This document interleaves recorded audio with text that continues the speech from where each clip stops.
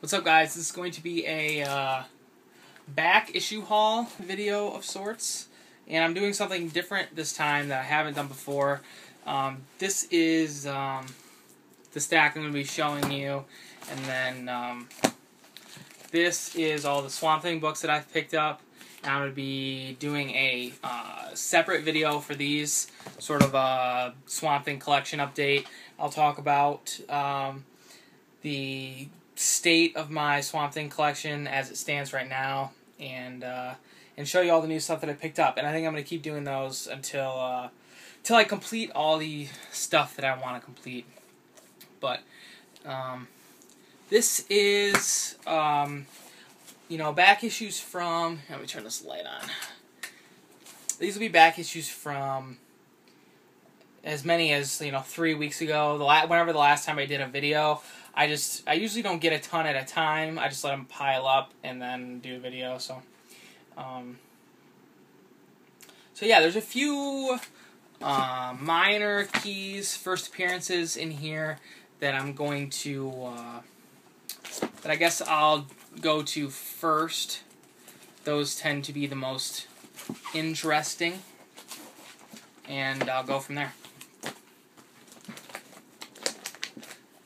Okay, here we go.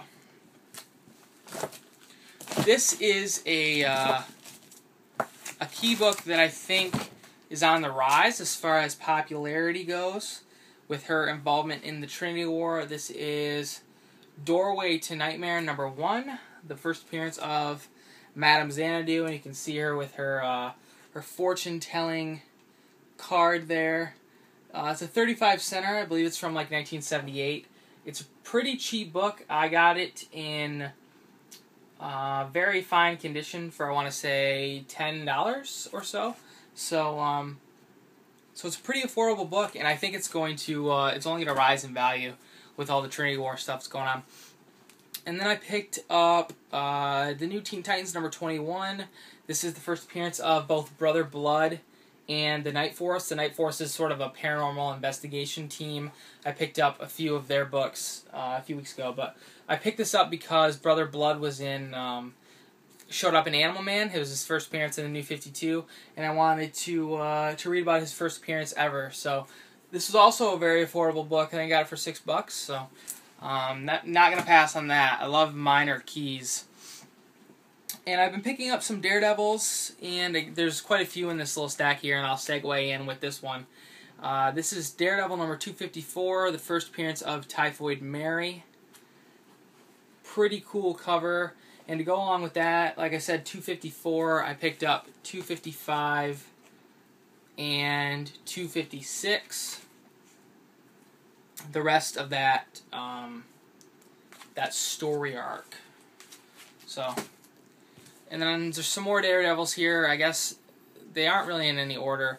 I have some Daredevil in my collection, but not a lot. And I think I'm going to start focusing on picking up some Daredevils, at least once I slow down on the Swamp Things, and once I get some once I finish Animal Man and stuff as well. But this is Daredevil #177.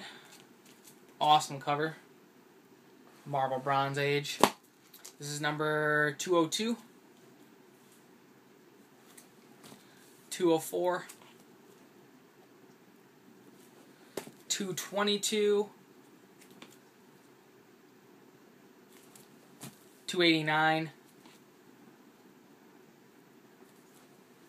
291. And then I got a few in a row here. 307.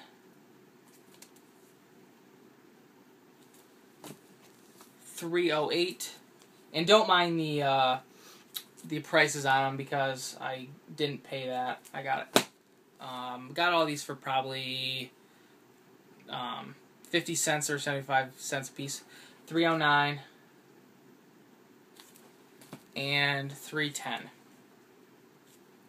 And that's all the Daredevils. I showed this in my haul video last week because I got it when I was at the comic book shop on Wednesday. But this is Phantom Stranger #14, Spectre of the Stalking Swamp. Sort of a Swamp Thing-esque character. Very tanned, but surprisingly the interiors are off-white, believe it or not. It's just the cover that's really tanned. So I'm happy to have this. It's been a book that I've been looking for a while with my interest in Swamp Thing and everything. And I'm also collecting that Phantom Stranger Volume 2 run. This is Wonder Woman number 283, I want to say. I've been picking up some Volume 1 Wonder Womans. I don't have a lot, but I have a couple. And another series that I have a little bit of, but not a lot, Conan the Barbarian number 50. And number 76, more Bronze Age Marvel goodness. And I have a couple DC Bronze Age horror books, which you guys know I'm also big into, with some Spectre appearances. This is Ghosts number 97. And this is a series that I like a lot. These are really, really awesome books. Probably have 6 or 7 of them now in my collection. And this is number 98. So I'm really happy to find those for a good price. And finally, I saw all of these. The shop was selling them for $3 for the whole set, which I couldn't really pass up on. This is Dead Man, Dead Again. I got 1 through 5.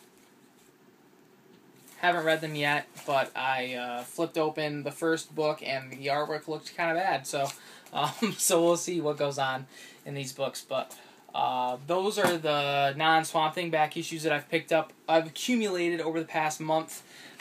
This is the Swamp Thing stack, and I'm going to go through that separately and talk about my Swamp Thing collection specifically. So stay tuned for that in the next, I don't know, couple days, maybe Thursday or Friday. I'll put that up. And yeah, thanks for watching, and I will talk to you guys later.